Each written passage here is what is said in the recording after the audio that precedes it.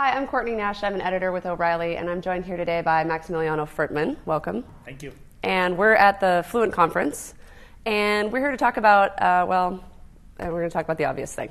The Glass. Yeah, so we're going to talk about Google Glass. Now, there's a lot of things we could talk about in the context of Google Glass, but what I really want to talk about is for developers. So from a developer's perspective, what do people need to know to start thinking about developing apps for this very new interface? Okay, so first we have two kind of things to think about. So first we have the device today and the device tomorrow, right?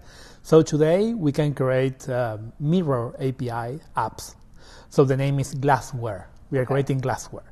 So Glassware is basically a cloud-based technology.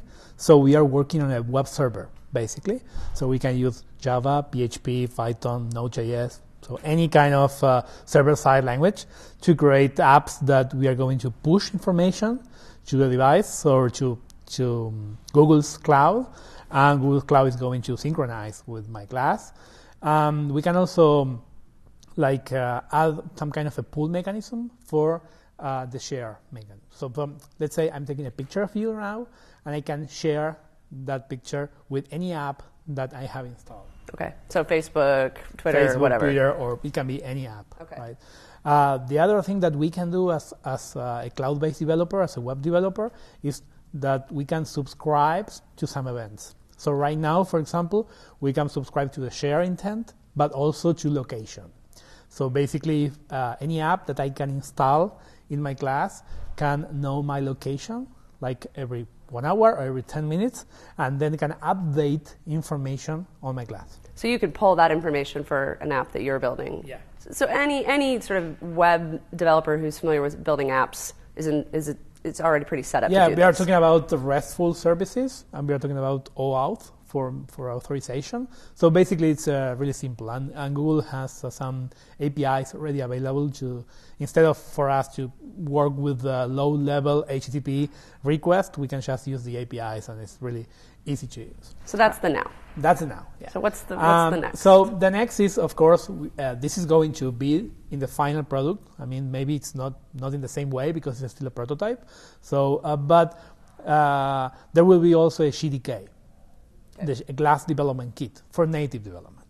So to create offline experiences and offline apps that this is not ready yet. So here on my Glass right now is basically an Android device.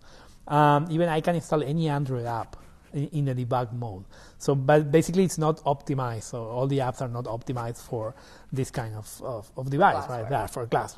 So basically now we can create Android Java apps for Glass, but it's not optimized for that. There is no home screen or there is no applications menu to see all my apps. So right? It's pretty rough right now. Yeah, and Google is working in the GDK, but it's not ready yet. So for creating some kind of augmented reality apps, we need to wait for the GDK. Okay. But if you're a web developer and you have a website or you're a newspaper or any kind of web online service, well, then you can start using the Mirror API. And so you said something about augmented reality. Talk to me a little bit more about what that really means in this context. Well, in this context, first, as you can see, I mean, the Glass is not basically covering my eyes, right? It's basically up of my side, so I can look up and see what's happening here on my Glass. So basically, it's a kind of augmented reality. The only application right now that is taking advantage of that is Maps or the Drive app. So basically, I can say, hey, Google, or OK Glass gave me directions to the nearest Starbucks. And then it's an augmented reality because I can move my head and I can see how the map is pointing me to the right direction. I see, okay. So for those kind of apps, you need to wait for the GDK. Okay. What else? I mean, there's code, there's SDKs, there's all of these kinds of things that people are typically used to thinking about. What else do developers need to be thinking about when it comes to Google Glass that they might not be prepared for yet? Well, the first thing is to understand the device, or because a lot of people are thinking this is the mobile phone replacement, and at least now, it's not. It's a companion. It's not a replacement. So basically, the idea of the device itself is not just to replace the mobile phone. So I will not be able to do the same things that I can do with my phone. This is just for different kind of use cases. right? Smaller use cases, like for example, I want to get a direction, or I want to know something like what's the weather like in Mountain View, that kind of stuff. Or I can receive news from my friends, from social networks. So first, the most important part is to understand how to fit into the device, because it's not just creating or migrating your mobile app, right, just for a transparent background. Right. It's not just that, right? So you need to first understand what the device is and what it's not. Yeah, so I mean, that really rang true with me. It's not just a mobile app for a transparent background. Exactly, yeah. And I guess it's hard for me to wrap my head around this quite yet, to be perfectly honest. I think that's going to be a challenge for people. Yeah, even there is some kind of a simulator online, so you can see how your content will be rendered here. But if you don't try it yourself, it's really difficult to understand how you are seeing that on the screen, right? Yeah, and I was going to say that seems like a real challenge to me. I mean, with phone development, you can run it in a simulator. You know, it's not so hard to go get a couple different kinds of phones. That thing's running a cool, 1,700 right now? Yeah.